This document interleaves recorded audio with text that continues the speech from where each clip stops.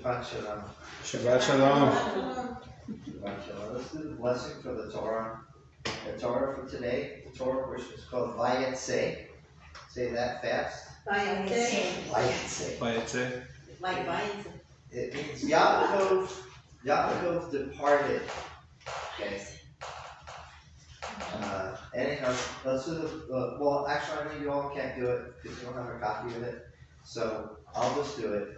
Baruch Yehovah Moah, Baruch Yehovah Morach Le'olam Va'ed, Baruch Atah Yehovah Eloheinu melech haolam, Asher bachar banu mikol ha'amim v'natan lanu et torato, Baruch Atah Yehovah Noten HaTorah. Amen. Blessed is Yehovah, the blessed one. Blessed is Yehovah, the blessed one forever and ever. And blessed are you, Yehovah, our Elohim, King of the universe, who selected us from all the people and gave us the Torah. Blessed are you, Yehovah, giver of the Torah. Amen. Okay, VAYETZE. Okay, VAYETZE is, it means Yaakov departed because everything is about to happen to this guy. Okay. He's about to leave his home and go to a place that he's ultimately going to build the house of Israel.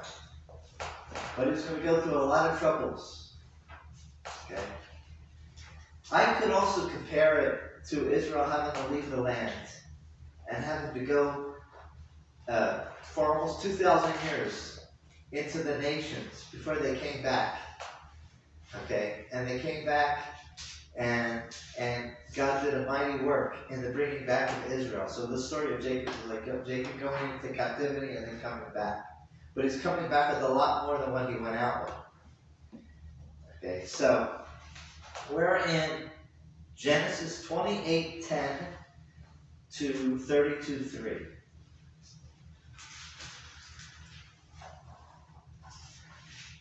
Now, I got something for you guys, okay?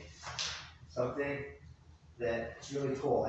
You read this over and over again, but this is a living word. And there's always something being revealed, and I got something very prophetic for us today. So, and I think you're going to like it. It has to do with this country. It has to do with what's happening, okay? So, but before I get to that, I need to give you a little bit of a background, okay? So, Jacob, remember in last week's portion, he went and he deceived his father, but did he really deceive his father? We talked about that. He really didn't deceive his father, okay? Because he had the right to the name Esau, and he took the blessing from his, from Esau, who's gonna just misuse it and abuse it anyhow. Because out of Esau came Edom. Edom is where we get the word Rome from. And last week we were talking, last couple of weeks we were talking about get the Rome out. We got to get the Rome out of us.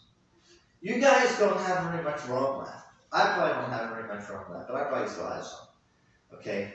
It's like the battle between the flesh and the spirit. Okay? And it's like the battle between the tree of the knowledge of good and evil and the tree of life. Okay? Well, we have to reject the tree of the knowledge of good and evil because God says, don't eat from that tree. Don't eat from it. Well, Jacob had to leave. He went back to his father. His father sent him off. His father and mother sent him off. Told him to get a wife from his own brother, actually, his mother's brother, who would be Laban. Okay, and he goes over there. Okay, and so Yaakov in verse 10, chapter 20, verse 10, Genesis. Yaakov departed from Beersheba and he went toward Haran. Now, this is what's interesting. He encountered the place, and it's called Bamakom. Bamakom, very important word, Makom. In the place, and spent the night there because the sun had set. He took from the stones of the place. Isn't it interesting? The Bible doesn't give us a name. It just says the place. And it calls it Makom. Of the place, he placed them around his head, and he laid down in that place, and he dreamed, and there appeared a ladder, that's Sulam, that was set earthward, and its top was reaching heavenward, and there appeared angels of God ascending and descending on it. And then Jehovah was standing over him, and he said, I am Jehovah, God of Abraham, your father, and God of Yitzchak. The ground which you are lying upon, to you will I give it, and to your descendants. Your offspring shall be as the dust of the earth, and you shall burst forth westward and eastward, northward and southward. Okay, so what is that? Westward? Okay, I'm going to use from your perspective. Okay, westward and eastward, northward and southward. What does that look like? Compass. It's the cross. But it's even more than that. It's the covenant. Because the last letter in the ancient Hebrew was a cross. Like this. Okay, that doesn't mean we should be doing this. As us as Jews, we do this. Separate from Rome. Okay, but anyhow, but here, it's like he says, you shall burst forth. How would you burst forth? Through Yeshua, who's going to die for you. He's brought you close to the covenant. Okay? But I just saw something. I just saw something, and it caused me to pause for a second. I didn't see this when I read it the first time. He said, I am Jehovah, God of Abraham, your father, and God of Yitzchak. But who was Jacob's father? Yitzchak. But he said, your father Abraham. He didn't say your father Yitzchak. Okay, this is very significant. Okay, I don't think I even know the fullness of it. This I have not received. This is not a revelation I received from the Lord just now, okay? That he said, your father Abraham, because Abraham is supposed to be our father. Remember what Yeshua said? That you say Abraham's our father, but God can raise our children to Abraham from the rocks. Okay. Abraham walked by faith, but he also listened to God. And what did God give him?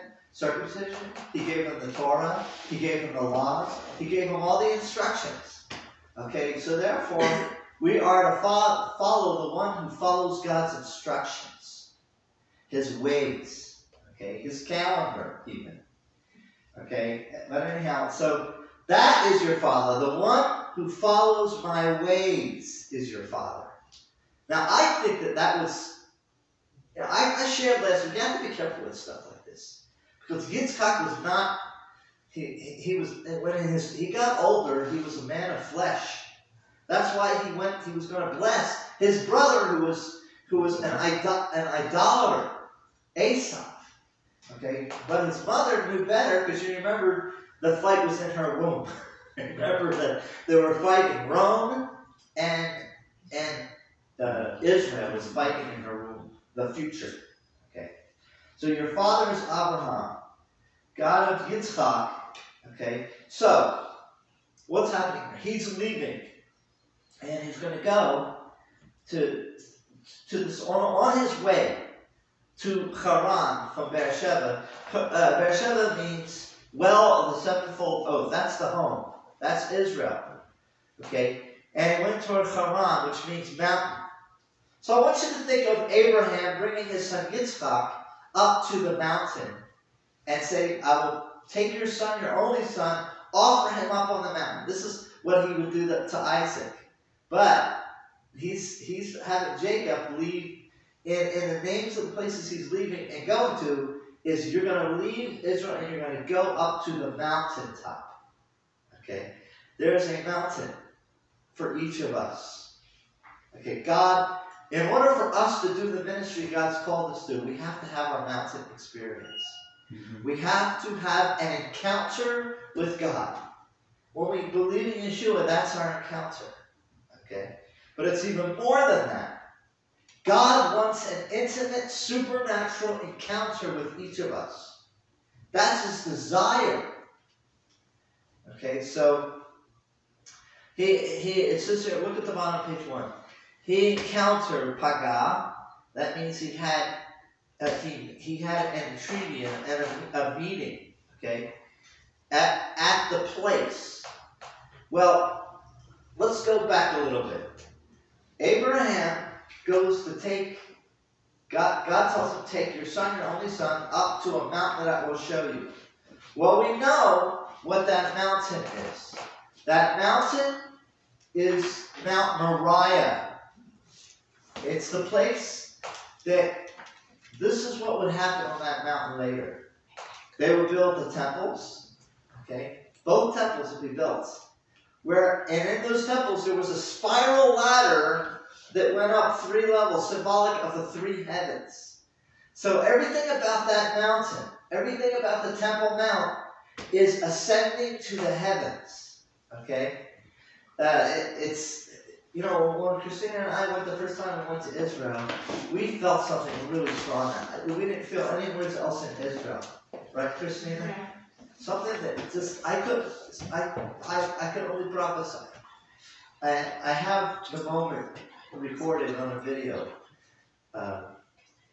Okay, so anyhow, it's an amazing place, that mountain. Although it's defiled right now by a dome. The dome of the rock is defiling that mountain. And God's going to remove that defilement. Okay, so he goes, and I want you to think, why did he go there? He was actually going to Haran, but why did he go to the place? Well, they had to have known it. This whole family, is everything okay? Okay. Okay. So what happened is that they're going. Is everything okay? Yeah. Okay. So when they're going up to this mountain, on the way, he says, "I'm going to stop by this place." Why did Yaakov? Because everything he knew, he was leaving, and there was some fear in him. He didn't know what his future was going to be. Okay, Esau threatened, his brother threatened to kill him when his father died. And that's the last event, and his parents sent him off, okay, to protect him. Okay, so he goes to a place that his father told him about, because, listen, when Isaac wasn't offered up, when Yitzchak wasn't offered up on that mountain, because God stopped Abraham, because God said, now I know you will offer your only son to me. Okay? And he stopped him from killing his son. However, Isaac stayed there and Abraham went back, because it says, when they came back, Abraham came back alone. Meaning Yitzchak stayed there. He was having an encounter with God on that mountain. Now Yaakov heard the story of what happened, and he says, I have to go to this place because both my father and my grandfather had an encounter on this mountain. I have to have an encounter with God. He was desperate. So he goes there. What happens? He has an encounter with God. Okay, a ladder going up to heaven in a dream. Okay, so he has this encounter at the place. It's called the place. It's called the Makom. If you go to Mount Moriah, you should say, I have found the Makom. I have found the place. Okay. Now, top of page 2 on the notes. And he took from the stones of that place. You know what the word for stones is there? Evan in Hebrew. The first 2 letters, the aleph and the bet, means father.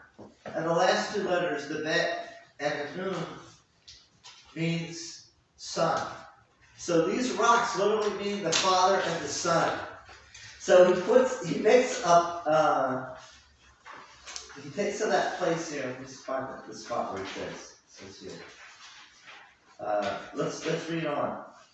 So he makes the promise, I will guard you in all places that you go, and I will return you to the soil, for I will not leave you until then when I have done that which I have spoken concerning. That was in verse 15 of Genesis 28.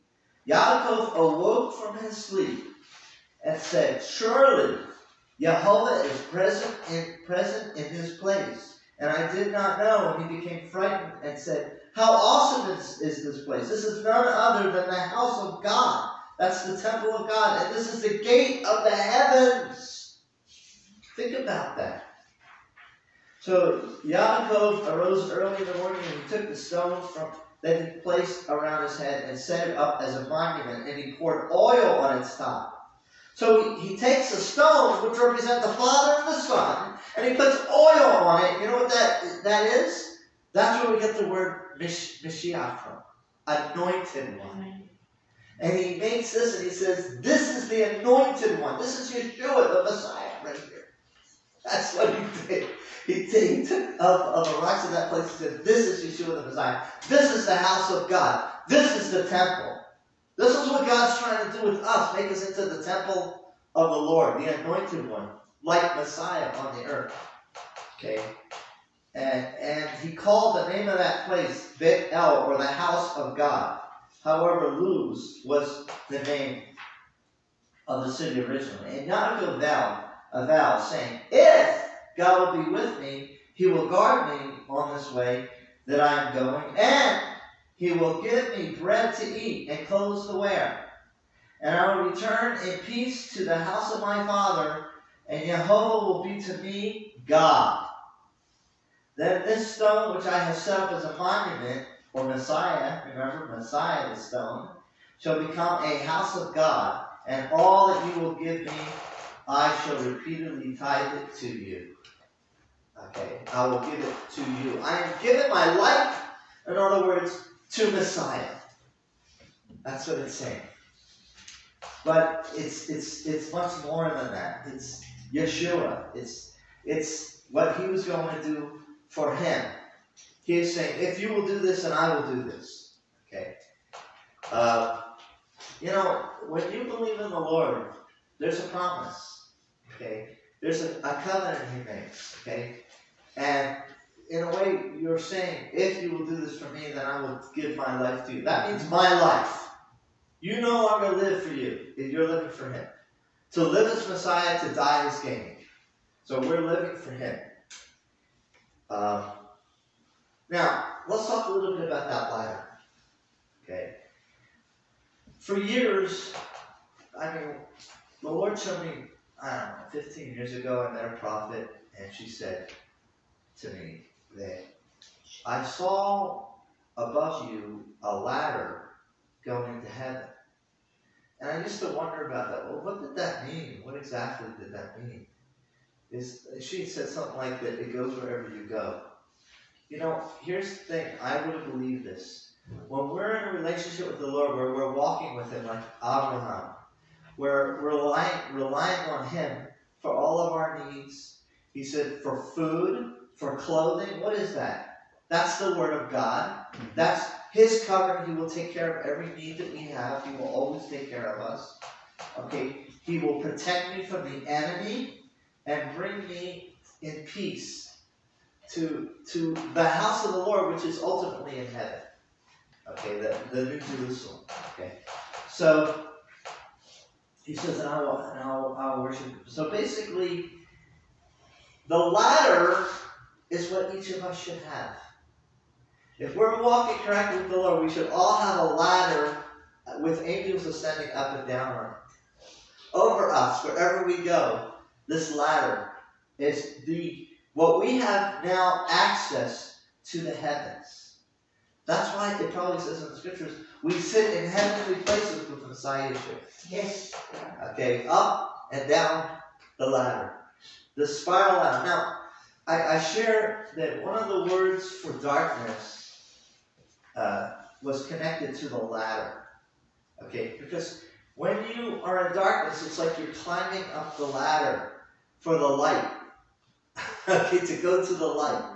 Every day is like a climb. It's like the night comes at the beginning, because the day begins in the evening. So we're climbing up the ladder to get to God. So that's why we should always hunger and thirst for righteousness. We should always be desperate for God, climbing the ladder to reach into the heavenlies. That's what I want. I want the heavenlies to come down. I want it to come down to the earth. Oops. Come down to the earth. Okay, so, so he was going into a scary situation. He was alone. He was away from his family, and he was going to this land that he didn't know. Okay, and let's go.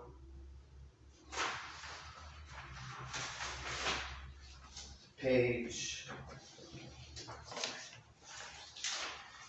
5. Can I ask a question? Yeah. Okay, you go to the ladder. Well, we all climb the ladder, but if we look down and look back, it's dark. And the what? If we look down and look back, it's dark because the light is not down there, the light is above us. Yes. So we should not hold on to the past, but look for the future. Yeah, our whole walk is like out of darkness into the light, so we can't look back at the old darkness. Yeah, that's a very good point. That's a very good thing to say. Okay. But if you look at the 6 vows that Yaakov made, it's amazing because look at them on page 5. Okay. If Elohim will be with me, that means he will come to me bringing salvation. That's intimacy. And he will guard me on this way that I'm going. That means to keep watch over me, teach me his ways, his times, his seasons. Number 3, and he will give me bread to eat. That means he will give me the word of God, which is the bread from heaven. And clothes to wear. He will be my covering, my safety, my protection. And I will return in peace to the house of my Father. Peace within that passes all understanding that Yeshua talked about. He has prepared a place for us. Remember, the New Jerusalem. And number 6, Yehovah will be to me God. That means he will always be my God, and only him will I worship. And it says he will set up. If you do these 6 things for me, then this stone which I have set up will be a monument that will become the house of God. And all that you give me, a tithe it, I will repeatedly to you. Okay, look at the word for monument. It's mitzvah. Okay, and actually that's the word monument. It actually means pillar, mastaba, or stump. Its root word, natsav, is to stand, to take one's stand. To stand as a righteous person.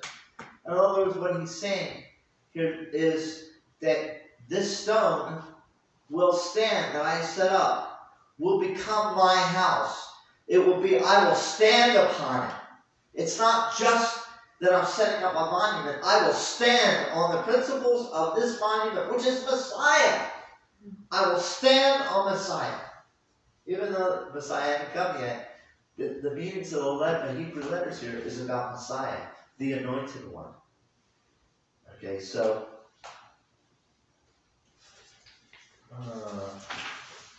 let's go on.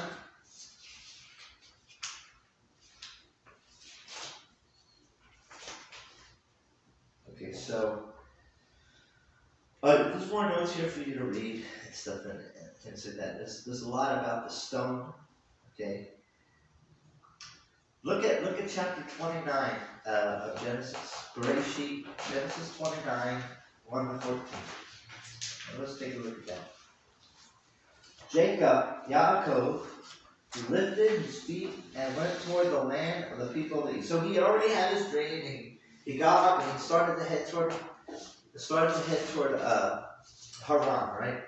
Charan. Actually, in Hebrew, Charan. Okay. A lot of times it sounds like it's Haran. For some reason, they do not want to translate it as. Maybe it's because you can't write. Okay. But we were talking about Genesis 29, 15 to 30. Okay. Actually, no, we were talking about Genesis 29, 1 to 14. We were talking about what's about to happen to Yaakov as he's on his way to Charan, not Haran, Charan. Okay, and in English you would spell that with a CH. Okay, yes. I think the reason why they don't do that is because everybody would pronounce it Charan. Charan. Okay. All right. He saw that there was a well. Okay, so Yaakov lifted up his feet and went toward the land of the people of the east, and he saw that there was a well in the field, and there were 3 droves of flocks lying beside it, for from that well they would water the droves, and the stone was large over the opening of the well. When assembled there were all the droves, they would roll the stone from upon the mouth of the well, and they would water the flocks. Then they would return the stone over the opening of the well to its place. He said to them, to Yaakov, my brothers, from where are you? And they said, from Charan are we. And he said to them, do you know Lavan, the son of Nahor? And they said, we know. Then he said to them, is it well with him? They said, it is well. And here is Rachel, his daughter, is coming with a flock. He said, indeed, yet the day is long. Is it not time to bring the livestock, water the flocks, and go and graze? But they said, we are not able to until when are gathered all the droves, and they will roll the stone from upon the opening of the well. Then we will water the flocks. He was still speaking with them when Rachel arrived with the flock that belonged to her father. A shepherdess was she, and it was when Yaakov saw Rachel, daughter of Laban, brother of his mother, and the flock of Laban, brother of his mother, Yaakov came forward and rolled the stone from upon the opening of the well, and he watered the flock of Laban, brother of his mother. And then Yaakov kissed Rachel, and he raised his voice and wept. And Yaakov told Rachel that a relative of her father was he, and that a son of Rivkah was he. Then she ran and told her father. Okay, now it would take all of the people to move the stone, but Yaakov did it on his own. What is that all? Okay, now what did Yeshua say? He who believes in me, out of his belly shall flow rivers of living water. He had just met the Messiah, pretty much, in a supernatural experience at the mountain of God, and he anointed a monument, a rock monument he made with oil, and it was a powerful experience. And he was saying, Messiah, you will be my God. Okay, and now he was like saying, for Rachel, I will uncover the well, and I will provide the water for the flock. In other words, it was a picture here of Yaakov being a type and shadow of Messiah. He was going to be the one that will water the flock. So, being that it was right after he had his encounter at the Makom, at the place, it's now going to bring forth the water. Okay, when we meet the Lord, we become the water carriers. We become the ones that bring the rivers of living water. Okay, out of us. So here, Yaakov was playing his part, and he did it all on his own. And it took many men to move that stone. He did it by himself, because he represents Messiah.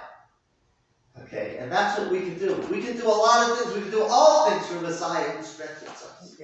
Supernaturally. Okay. Did you understand that? But anyhow, but he was also excited about Rachel. He says, oh, she's beautiful. She's beautiful, Abba! That's how it was. It says he raised his voice and he wept. Ah! She's so beautiful. I brought up. Maybe it wasn't like that. I mean, it says he raised his voice and he wept. He was that excited about Rachel.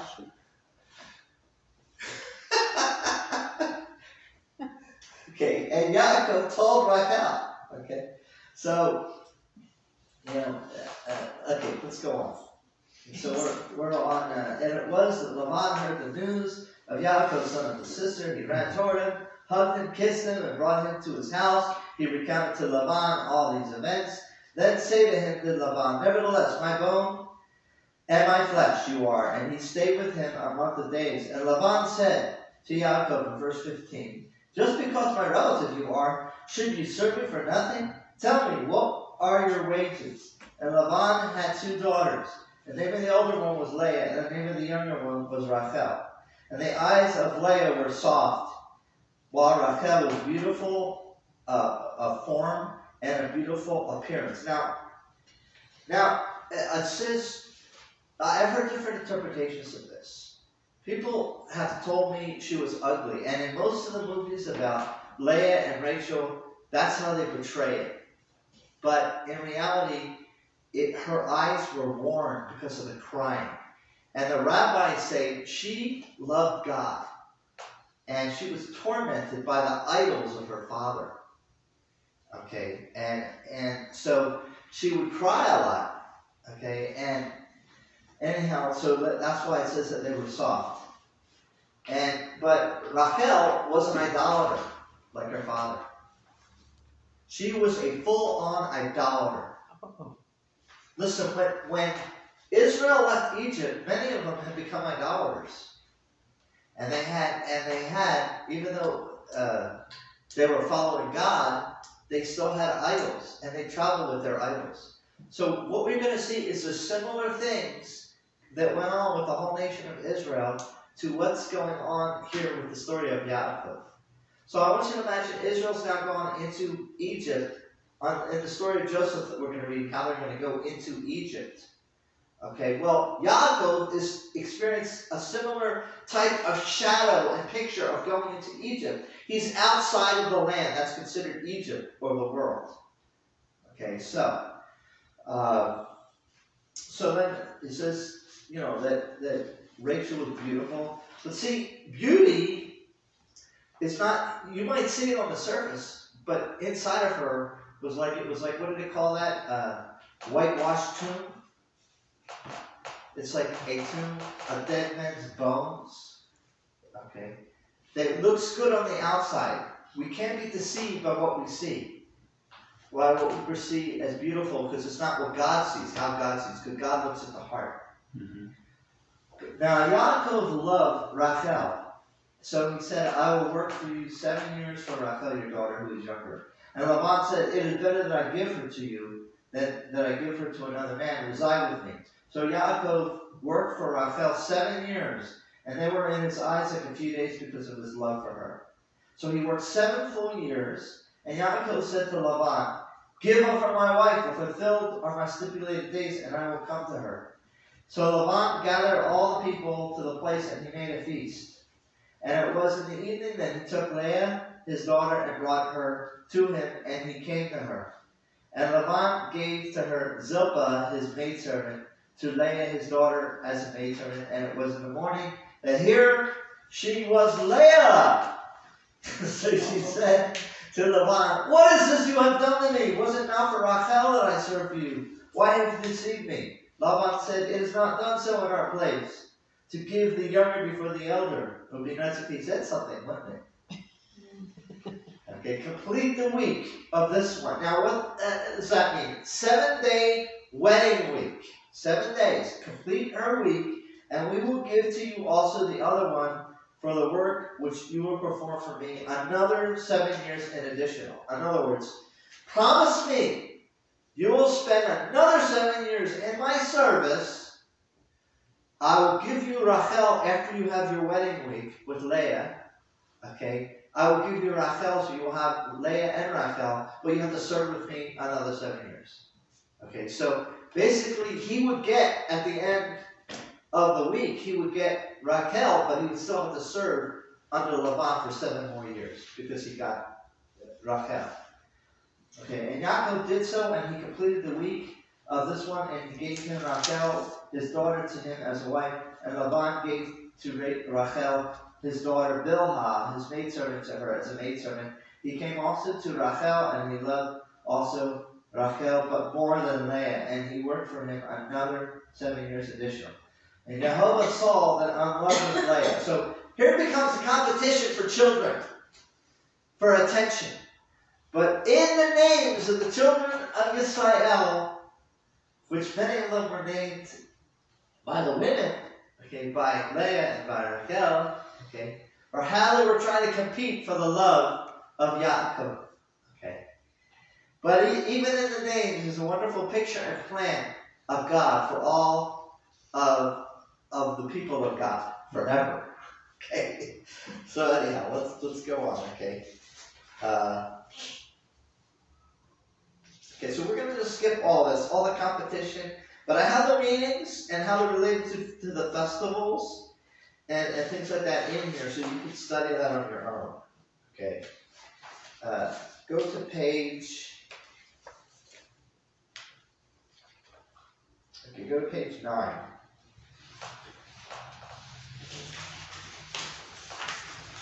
So, he served 7 years for what he thought was going to be Rachel, ended up being Leah. He serves another 7 years for Rachel. So how much is that? 14 years. And it says for the flocks he served another 6. So a total of 20 years. Like 2,000 years, the Jews have been scattered in the nations, under the whims of the nations that they were scattered under. Okay, so he's in the spiritual Egypt. Okay, Israel. Now get this: Israel was in Egypt for 210 years. Again, it's very similar to the 2,000 years when they come out. So these patterns are patterns that we're going to see that happen over and over again. Okay. But when it was time for him to go, there was a signal. Okay? And that signal was in Genesis, Bereshit 30, 25 to 43. And I'm coming around to this revelation I want to share with you. And it was when Rachel had given birth. So Rachel finally gave birth. Okay? Why do you think God waited so long?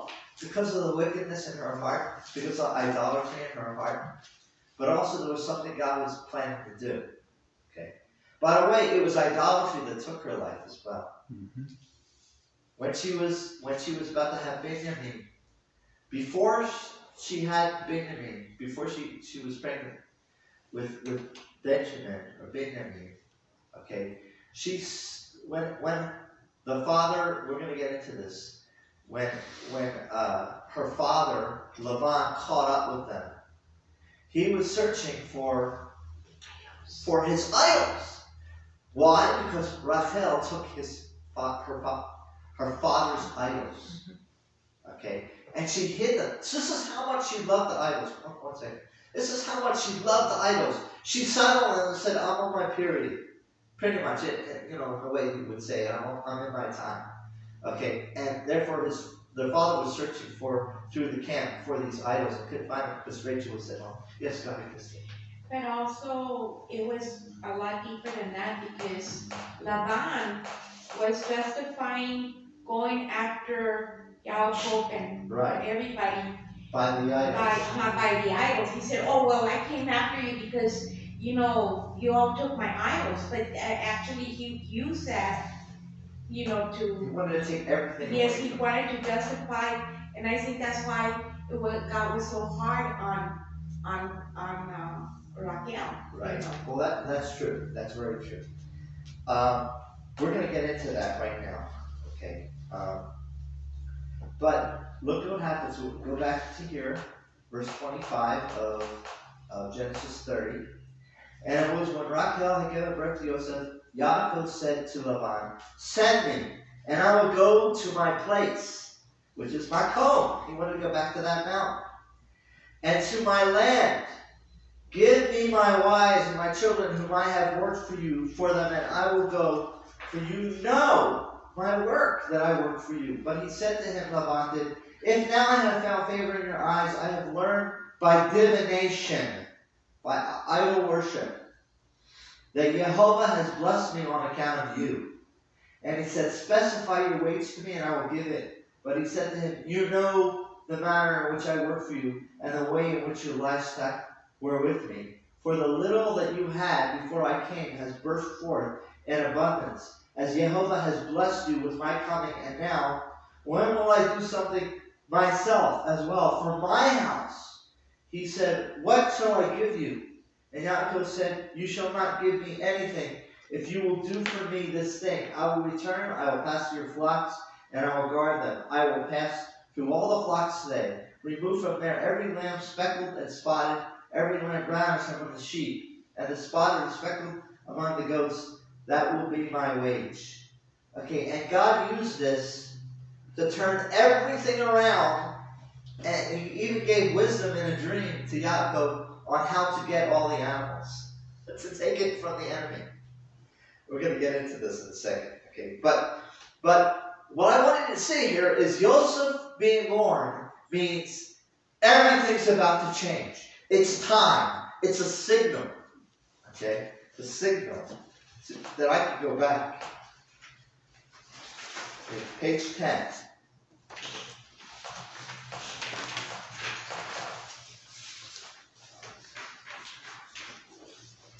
Okay, so going down, I'm going to look at the second paragraph from the top.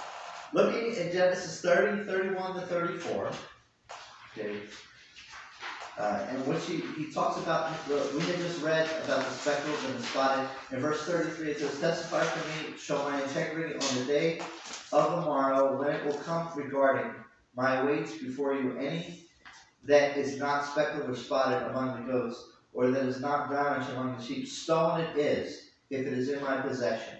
And Laban said, yes, if only it will be according to your word. So he removed on that day the he-goats that were ringed, and the spotted ones, and all the goats that were speckled and were spotted, every one that had white in it, and all the brownish ones among the sheep. And he gave them over into the hand of his sons. And he put a journey of 3 days between himself and between Yaakov. And Yaakov was tending the flocks of Laban that were left. Then take for himself to Yaakov a rod of poplar that was moist, and of hazel, and of chestnut. Okay, is that hazelnut the same as hazelnut? Like, chestnut. He peeled in them the peelings that were white, that revealed the white that was on the rods. And he set up the rods which he had peeled in the running streams in the receptacles for watering, to which would come the sheep to drink, facing the sheep. So they would become aroused when they would come to drink. So the sheep became aroused from seeing the rods, and the sheep gave birth to ringed ones, sheep, speckled ones, and spotted ones, and the lambs Yaakov segregated, and he positioned the face of the flocks toward the ringed ones, and all the brownish ones among the flocks of Laban. He set up for himself droves separately, and he did not place them with the flocks of Laban. And it would be that whenever it was arousal time for the flocks that were early bearing, Yaakov would place the rods before the eyes of the sheep in the running streams to arouse them from the rods. But when the flocks were late bearing, he would not place them. Thus were the late bearing ones to Laban, and the early bearing ones to Yaakov. The man burst forth in his prosperity extraordinarily. Okay. And he had flocks that were multiplied, maidservants and servants, camels and donkeys. Okay. And he heard the words of the sons of Laban, saying, Jacob has taken all that belonged to our father, and from that which belonged to our father he amassed all this wealth. And Yaakov discerned that the countenance of Laban, and indeed it was not with him as yesterday and the day before. Now I want you to think about something here. Okay? Who cheated whom? Laban cheated Yaakov. Mm-hmm.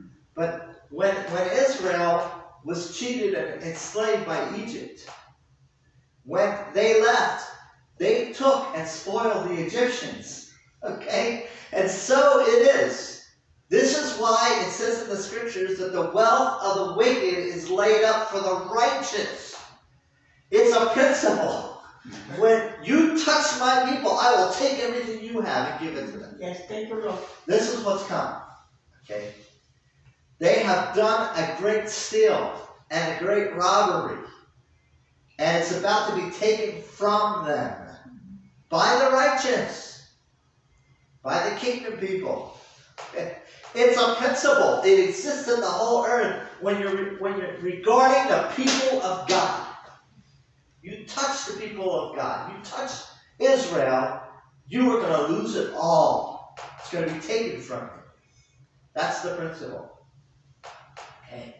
So, but also, did you notice something? The face was not as it was yesterday. Laban no longer treated Yaakov in a trustworthy fashion as he did. Well, what happened to Pharaoh? Remember the description that said, a Pharaoh rose up that did not know Joseph. In other words, before Israel had plenty and they were blessed, and then all of a sudden a Pharaoh rose up and they started attacking the children of Israel and putting them into bondage, into slavery, and taking everything they have and ripping them off. And in the end, Israel, they amassed wealth from Egypt. God says, go get it from your neighbors. Take it from your neighbors. Because they were afraid, the Egyptians. And now, this is what's going to happen. If I'm correct, and I think this is going to happen like this, God is going to give such a wisdom to his people that we're going to take the wealth from the wicked. He's going to give us a wisdom to do it. Okay? Isn't that this is what Trump's trying to do now? Well, yeah, it's going to be Trump, it's going to be others, but there's going to be something that's going on, it's going to be happening, may already be happening, in which we're going to take the wealth from the wicked. It's going to be given over to the righteous, but to those who will build the kingdom. Okay. So, okay, now looking at Laban's name, it means white. Okay. Satan comes as an angel of white light. 2 Corinthians 11:12-15. Laban is a clear symbol of the Antichrist, or the false Messiah. This form of white is the most impure, full of pride and self-righteousness. Yaakov is about to lead all he has into the wilderness of testing and purifying. If it is not needed, then why do it? Yeshua said he came for the sick, the speckled, the spotted, and the brown sheep. You hear that? Yeshua came for the sick, the speckled, the spotted, and the brown sheep. He didn't come for those who think that they're so perfect. He came for... I feel like he's talking about us, though. Yes, he is. And about what we're going through now at this time. Yes. Yeah. And he's only chooses what the world considers weak, and speckled, and spotted, and brown. Okay. And that's in Matthew 4:24, Matthew 8:16, and Matthew 9:10-13. Okay. So Messiah is coming for a bride without spot or wrinkle or blemish. That's all of us. He sees us as without spot, wrinkle, or blemish. And that is in Ephesians 5:25-27, 1 Timothy 6:13-15, Hebrews 9:13-14, 1 Peter 1:15-20, 2 Peter 3:13-15. Okay? The persecution from Laban is a type and shadow of the persecution of Pharaoh. Just prior to the time of the Exodus, in the book of Exodus, this happened to Yaakov, and it will happen at the end as well, with the Antichrist, the false Messiah, in the book of Revelation 12. Remember, he's going to go after Israel, but he will fail. He will not be able to get a hold of Israel, so he'll start killing all the believers. Okay? So what I'm saying is that for the Great Tribulation, he won't be able to stop Israel. Israel's going to take it all away. Okay? So that's going to happen at the end, too. Okay? So, anyhow, so this is where we're going to come into this revelation. Okay? So, look at chapter 31, and we'll start off here at verse 1. Okay, so we're in Genesis 31 from 1 to 54. Okay, we're going to break this down. Okay, this is what I'm primarily going to share out of.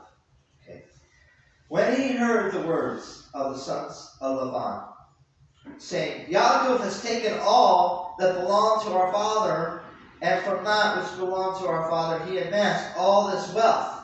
Yaakov discerned the countenance of Yaakov discerned the countenance of Laban, and indeed it was not with him as yesterday and the day before. And Jehovah said to Yaakov, return to the land of your fathers and to the birthplace, and I will be with you. Yaakov sent and called Rachel and Leah to the field to his flock, and he said to them, discern do I the countenance of your father, that it is not toward me as yesterday and the day before, but the God of my father was with me. Now you have known that with all my strength I have served your father, yet your father mocked me and changed my wage 10 times, but did not but not permit him, did God, to do harm to me. If thus he would say, speckled ones shall be your wages, then they would bear all the flock, speckled ones. And if thus he would say, ringed ones shall be your wages, then they would bear all the flock, ringed ones.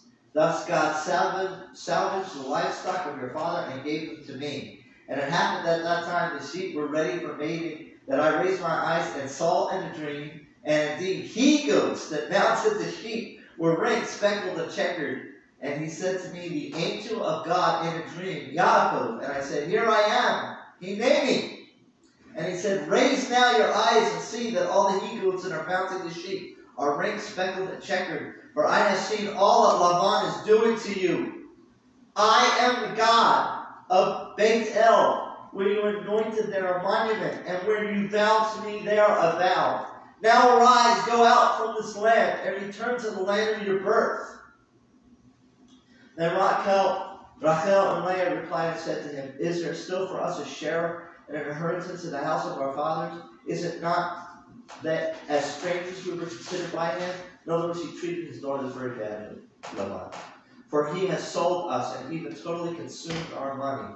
In other words, it's slavery. Rather, all the wealth that God has salvaged from our father to us, it belongs to our children. So now, everything that God has said to you, do. Okay. Yaakov is going to take the wealth of the wicked from the wicked. In this case, Laban. Okay. The beginning of anti-Semitism is always what happened in Egypt. What is happening today. They are coming against Israel today. Those on the left. The people over there, the Democrats and even Republicans who are siding with them and compromising with them, including believers who are compromising with them. Okay? And it's all going to be reversed pretty soon. And the wealth of the wicked, even those in the church, those mega churches and stuff, their wealth is going to be turned to the kingdom. Okay? This is just inevitable. It's going to happen. And who are they going after? They're going after the believers. Have you noticed? They're trying to take away all of our rights. Okay? Because it's like what anti-Semitism is. It's not just anti-Semitism toward Israel and the Jews. It's anybody who stands up for God and conservative. They're trying to take away everything that we have. They're taking away the price of oil that was already fixed and done well by President Trump, and then they've taken away all the places people are losing jobs. They have done nothing but evil to come against conservatives, all who supported President Trump. They didn't need to do that. They could have kept all Trump's plans that were very good for this nation. They didn't do it. Okay, so therefore, in fact, they actually overturned the good things. They threw the baby out with the bathwater. And because they've done that, they sought to destroy the conservatives and the Republicans, the true Republicans, and not the compromised ones. And now it's going to be taken off from them. It's going to be completely taken away from them. I just saw that 7 Republicans had just joined or changed their votes, and they're going to vote with the Democrats. Yeah. And yeah. So, okay. So, let's see where we at. Okay. So, okay, we were on top of verse 17. Yaakov arose and lifted his children and his wives onto camels. He led all of his livestock and all his wealth, which he had amassed, the purchase of his acquired property, which he has amassed in Padan Aram, to go to Yitzchak, his father, to the land of Canaan. And Laban had gone to shear sheep, and Rachel stole the teraphim that belonged to her father, those false gods, the gods of stone and wood. Yaakov stole the heart of Laban, the Aramean, by not telling him that he was fleeing. Thus he fled, he and everything that he had, and he rose up and he crossed the river, and he set his face toward Mount Gilead. Now, isn't it interesting? It says he crossed the river. Well, did not Israel cross the Red Sea? But anyhow, It was told to Laban on the third day that Yaakov had fled. So he took his brethren with him, and he chased after him a journey of 7 days. Remember what after Egypt was destroyed? What happened? He raised up all of his chariots and his horsemen to go after Israel. So this, you see how this pattern's repeating? Okay, a journey of 7 days, and he caught up with them on Mount Gilead. And God had come to Laban, the Aramean, in a dream in the night, and said to him, guard yourself, lest you speak with Yaakov from good or bad. Laban overtook Yaakov, and Yaakov had pitched his tent on the mountain when Laban had stationed his brethren on Mount Gilead. Laban said to Yaakov, what have you done, that you have stolen my heart, and that you have led away my daughters like captives of the sword? Why have you been stealthy to flee, and you deceived me? And you did not tell me, for I would have sent you off with happiness. Now, you see how he makes these words out? You deceived me. I didn't deceive you. You see what Laban was doing? This is what the left is going to do. How dare you? You deceived us. And then you said that, the president, or the president, Biden was president. And yet, now you put President Trump back in? You deceived us.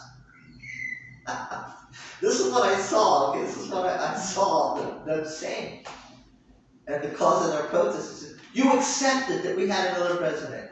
It's like, no, it was never accepted. But this is going to replay itself in our time. Okay?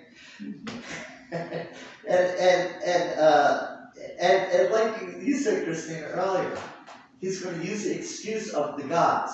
You did not tell me, for I would have sent you off with happiness, with songs, with drum, and with lyre. And you did not even allow me to kiss my grandsons and my daughters. Now you have been foolish to act so. There is in the power of my hand the ability to do to all of you harm. But the God of your father last night said to me, saying, guard yourself from speaking with Yaakov from good or bad, or to bad. Now you have certainly left because you long greatly for the house of your father. But why did you steal my gods? Okay. And, actually, that was an excuse he used, but he knew that he had to leave. But at the same time, why did you steal my gods? So how does that translate into today? I don't know. Maybe the Lord will reveal it, okay? Yaakov answered and said to Laban, because I was afraid, for I said... Now, isn't it interesting? Yaakov said this answer. But he wasn't answering about the gods. He was answering about the first part, why he had to leave. I was afraid, for I said, for fear that you might steal your daughters from me. With whomever you find your gods, he shall not live. So who pronounced the judgment on his wife? Jacob. Rachel. Jacob. In the presence of our brethren, identify for yourself which is with me, and take it for yourself. Now he did not know Yaakov that Rachel had stolen them. Laban came into the tent of Yaakov, and into the tent of Leah, and into the tent of the two maidservants, but he did not find anything. Then he left the tent of Leah, and he came to the tent of Rachel. Now Rachel had taken the teraphim, and put them into a saddle cushion of the camel, and saddled them, and Laban rummaged through the whole tent, but he did not find anything. She said to her father, let it not cause anger in the eyes of my Lord, that I cannot rise up before you, for the way of women is upon me. Thus he searched, but he did not find the teraphim. Then Yaakov became angry, and he argued with Laban. And Yaakov responded and said to Laban, what is my transgression? That is my sin, that you have hotly pursued me. When you rummaged through all my utensils, what did you find of all your utensils, of all the utensils of your house? Set it here before my brethren and your brethren, and let them decide between the two of us. These 20 years I have been with you. Your ewes and your sheep-goats never miscarried, and the rams of your flocks I did not eat. That which was mangled by beasts I never brought to you. I myself would bear the loss. From my hand you would demand it, whether it was stolen by day or stolen by night. This is how I was by day, and I was consumed by scorching heat, frost by night. Drift away did my sleep from my eyes. This is to me 20 years in your household I served you. 14 years for your 2 daughters, 6 years for your flocks, and you changed my wage 10 times. Were it not for the God of my father, the God of Abraham, and the fear of Yitzchak, who was with me, certainly now empty-handed you would have sent me away, my suffering and my toil on my hands. God saw and he admonished you last night. Okay, and then, it goes on and on like this. Okay, so, what I want you to see here is that even though Pharaoh died, and by the way, this also happened with Abraham. Do you remember when there's a famine in the land? Abraham went down to Egypt. And you remember Pharaoh almost took his life? And they gave him all sorts of gifts. And you know what? They gave him a bunch more stuff, servants and other stuff. And they said, don't touch these people! When Pharaoh found out that it was Abraham's wife, because God was judging Egypt by plagues. This happens over and over and over again. He doesn't change. The Lord is the same yesterday, today, and forever. And it was probably about the time of Passover when all this happened. All these things happen over and over and over again. Because God has a timetable, He has a calendar, and He's repeating these things over and over again to tell us, this is how I work. This is the time that I keep. Okay, so, things are about to change. Okay, things are about to move. Okay, and, I don't know how much longer we have before this complete change occurs. Okay, but I think it's very interesting that, this coming April is when we have Passover next. And I think by the time that whole time comes, this whole thing is going to be changed. But I don't think God's limited to that. It could be changed sooner than that. And I'll tell you why. Because He hasn't followed any of the times that I thought He was going to follow. Because even though He's not following it by our physical days on this earth, He is still following it. It's just not in the times that we have. He has His own calendar. And he told me, I don't know, 6 or 7 months ago, I have multiple calendars within calendars, but I'm still doing things by these calendars. In other words, it may not necessarily be on the calendar that I gave to Israel that I'm going to do things. Although I do things every year during those times, I'm still operating in that time. And there's going to be a coming out of Egypt of my people. This is when this whole thing reverses. Okay? It's the coming out of Egypt moment. Okay? The enemy has been trying to destroy us, and he's chasing after us. This is where we're at right now. But remember what happened. God opened up the sea. And He says, these Egyptians you see today, you will not see anymore.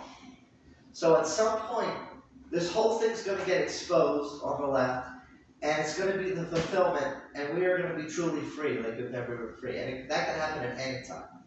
But it still is following this calendar, this timetable. Even if it's not on our days, and even the Jewish calendar and God's calendar. Okay, He's not limited. Although I still think we're in a Noah timeline too. Even though it finished, something changed in the atmosphere. The spiritual realm changed on the day, on the day of elections. The beginning of November, the election day. November 2nd. Oh yes, November 2nd. Something changed in the atmosphere. I really believe in the spirit realm, it was all finished. And now we're just waiting for it to manifest in the physical. And it will. Okay, so, I want you guys to see that. Okay, so all these things happening again and again, over and over. There arose a new king that did not know Joseph. That's in Exodus 1:8. The wealth of the wicked being turned over to the righteous. That happens over and over again. The coming of the glory, the stealing of an election, like Laban stealing from Jacob. Okay, it's all going to be turned back over. Okay, so are you following this? Okay. Mm-hmm. The robbery of Laban, okay, is like the robbery of the Democrats. It will happen at the coming of the Messianic kingdom at the end. That's it. And maybe even a couple of times. This is going to happen. We know that it's going to happen to set off to bring in the kingdom. Okay. Now this last attempt of Laban to catch up and take everything from Yaakov is like Pharaoh's last attempt to wipe out Israel at the Red Sea. Okay, so all these things are happening over and over. It'll be like the false Messiah at the very end trying to wipe Israel out. But what happens? Well, you have to read, I don't have that one.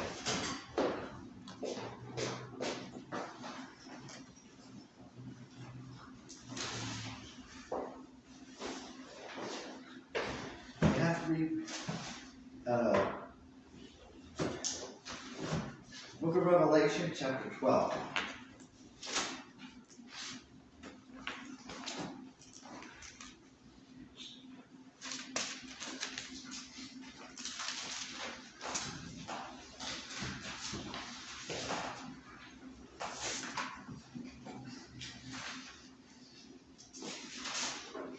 And a great sign appeared in heaven, a woman clothed with the sun, and the moon under her feet, and on her head a crown of 12 stars, and she was with child, and she cried out, being in labor and in pain to give birth. And another sign appeared in heaven, behold, a great red dragon, having 7 heads and 10 horns, and on his head were 7 diadems, and his tail swept away a third of the stars of heaven and threw them to the earth.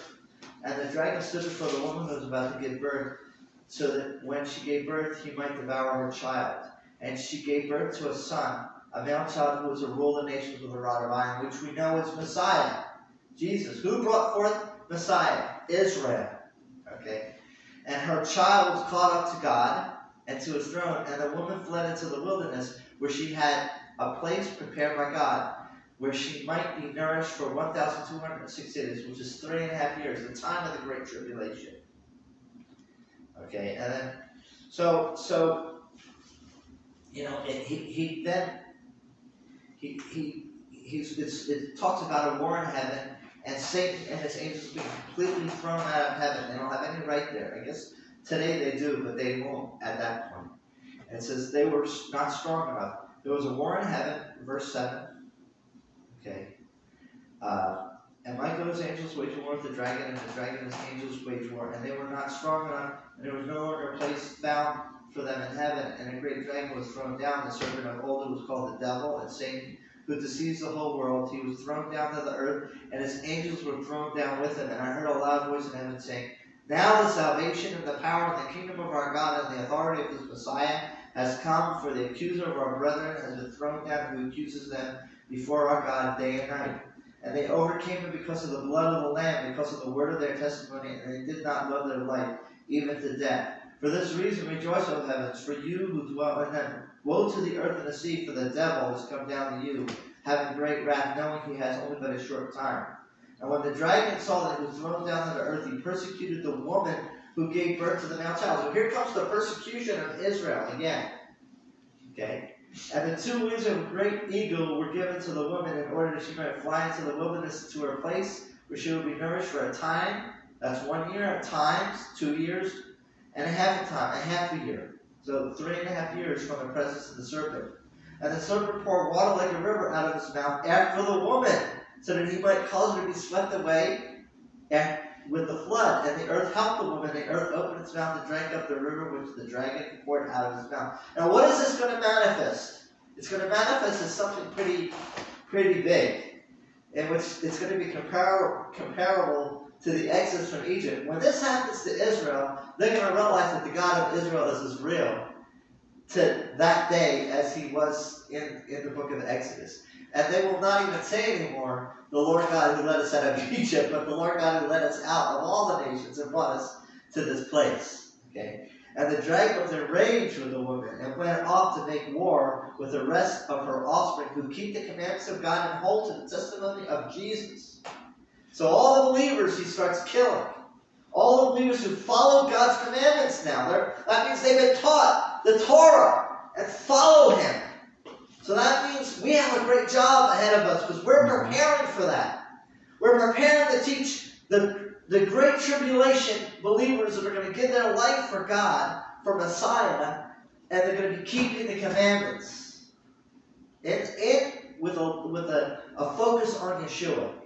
Okay? So this is really important. So Israel is going to be protected in a wilderness for 3.5 years of the Great Tribulation, while the believers who are considered the children of Israel, because they follow the ways of God, okay, so they're going to be considered the rest of the offspring who keep the commandments of God and hold to the testimony of Yeshua. These could be Messianic Jews. These could be Christians. It doesn't matter at that point. They're going to be following God's commandments. They're going to be believing in Yeshua, and it's going to cost them their life. The killing of the believers. This is at the end. Okay, the last act of the believers is to die. It's to die as martyrs. Okay, so but anyhow. Why did I bring you to this? Because what happened before is going to happen again, and there's nothing new under the sun. That's what it says in Ecclesiastes. And what's happening today is the coming of the glory of the Lord. Mm-hmm. And it's as big as the coming of Messiah the first time, and as his second coming physically back to the earth. The coming of the glory is going to be kicked off with a trumpet sound. Because it's the beginning of the time of bridal preparation, where the shofar is blown every day. It's preparing for the coming of the kingdom. And I don't know how long this period's going to last, because if we've been in the wilderness there's 3 months after Shavuot, 3 months in the wilderness and 1 month of Elul. The 3 months of the wilderness is over. The time of the wilderness of the bride is over. We are coming into the time of bridal preparation. And it's going to be kicked off with a Trump. With President Trump, okay? I'm not saying he's going to remain president forever. I'm saying he's going to be kicked off. He's the catalyst for the greatest move of God since the time of the book of Acts. And it's going to finish the preparation of the bride to meet the Lord. How long is that going to last? I don't know. I don't believe that it's going to be 3 or 4 years. I think it's going to be like 10 or 20 years. And it may be longer than that. But it's going to be, we're going to have a time full of glory and habitation, where people are going to come in to the Lord, because we're going to be the ones that are going to be blessed, because the wealth of the wicked will be given over to us. And great inventions and creations are going to be given to believers. To believers are going to be given inventions. You know, there's going to be people that are not even scientists, that God's going to reveal heavenly inventions that he wants, that's going to transform our life, so that the world will look and say how real God is, because he's using someone that doesn't know. This is what's coming. The wealth of the nations. But more than that, also the glory of the Lord, and the anointing, and the habitation, like we can't even imagine. But anyhow,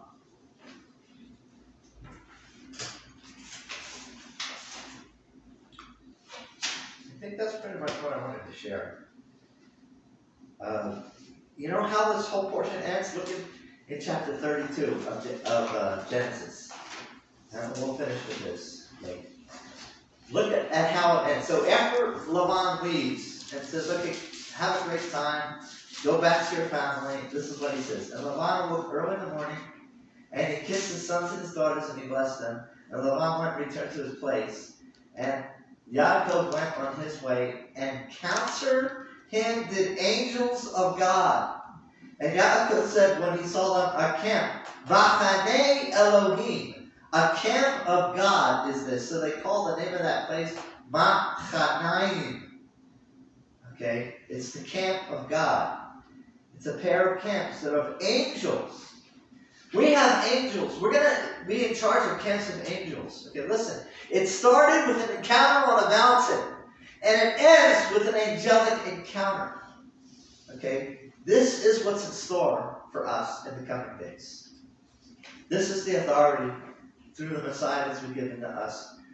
Because of humility, because of brokenness, because we have not chosen to lift ourselves up above people and be like the world. We says we're going to follow him, even if it means humiliation, if they put us down, if they don't want us to meet in their building, whatever, you know, there's different reasons. Okay, you know, it's like God is gonna turn it over to us. Okay, so just be encouraged and be strengthened, that what's happening now is what's happened before, and that God's in total control of it, and we are going to see it. The world thinks we're insane, okay? I'm sure Jacob was thinking that. How can I leave? He's going to take my whole family away from me. He may even said it. I thought that I would leave empty-handed. It wasn't turning out. They all think we're crazy over there. They think that the conservatives are nuts. We've lost it. It's like, for believing what we believe. Okay? But God is going to turn it all around. The other day I was at Walmart and I was returning something and I ended up getting conversations with 3 separate conservatives. Okay? 2 in the line to get the refund and the other one outside of it who came up to me, who knew me and who met me at one of the gatherings when I used to get together with the Republican thing. And, we were talking about these things, okay? There's a lot of excitement among the people. The patriots are getting more stirred up, okay? This nation we're going to take back. Israel's going to be taken back by the righteous. Israel also has bad leadership. God is going to take over that Israel, and he's going to have leadership after his heart, like a David. There's going to be a David over this nation, and there's going to be a David over Israel, okay? And the whole world is going to be transformed in the coming days. And everything, the way we've done things, is going to be gone. It's all going to be new. It's going to be a whole new thing because it's the final move. It's the end. And above everything else, above all the things and the suffering and the complaints and all that, when this is all finished, everybody's going to be happy in a way that they've never been happy. And we're going to realize that, it's like God's kingdom is a better system than the world system. Because God's going to have his way on this earth through his people. And that's why we have such a great mission ahead of us. We have to bring back the ancient path, the ancient ways, because they're the righteous ways of God. So let's do the closing blessing of the Torah.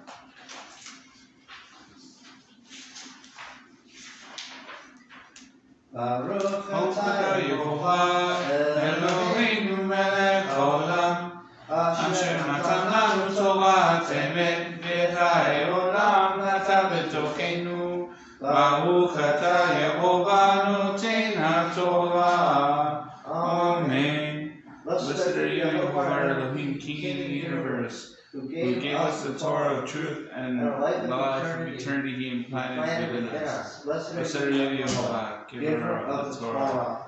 Amen. Abba, I thank you, Lord, for the revelation, Lord, of your word, that what you've done before you will do again, and that we're going to see, Lord, this great move of your Spirit, Abba, this great revival, this great miracle, Lord, and the world is going to see, Lord, who is yours and who is not.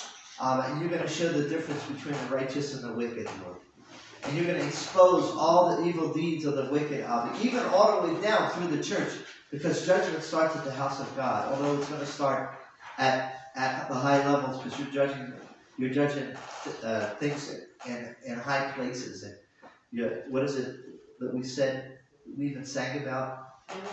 That we wrestle not against flesh and blood, against powers, principalities. So God's going to take, Lord, you're going to take down the principalities in the highest places first, and then you're going to come all the way down, and you're going to take it down in every place, up, down to the lowest. You're going to raise up the humble and the broken, the poor, the widow, and the orphan, and you're going to bring down the arrogant and the prideful, Abba. There's no room for pride, Abba, among your people, Abba. I know, Lord, that you are going to get the glory. The whole world is going to give you glory, and they're going to recognize how real you are. Maybe they'll look and they'll say, man, those conservatives weren't wrong, and they will again listen, Lord, to those who are wise among your people, Abba, and learn your ways, Abba, again in the earth, Lord, that your truth will be preached in the earth, the truth of your kingdom. Your kingdom will once again be preached the way it was intended to be, Abba. Thank you, Lord, for your love that is shed upon us. Thank you, Lord, for the sacrifice of Yeshua, Lord. Thank you, Lord, for sealing us, Lord, for the day of redemption, Abba, for bringing us into your kingdom, Lord, for such a time as this, to be in the earth for such a time as this, Lord. Help us, Lord, to fall in line and take our place in this great move that you're about to do, in this great work you're about to do, this finishing work, Abba. Lord, remove the spots and blemishes, remove the wrinkles and the spots and the speckled-ness inside of us, Abba, in the name of Yeshua. Yevarecha Yehovah v'yishmarecha, Ya'er Yehovah panav elecha v'yichunecha, Yishai Yehovah panav elecha, v'yasem lecha shalom. Yehovah bless you and keep you. Yehovah lift up his countenance upon you and be gracious to you. Yehovah lift up his face upon you and give you peace.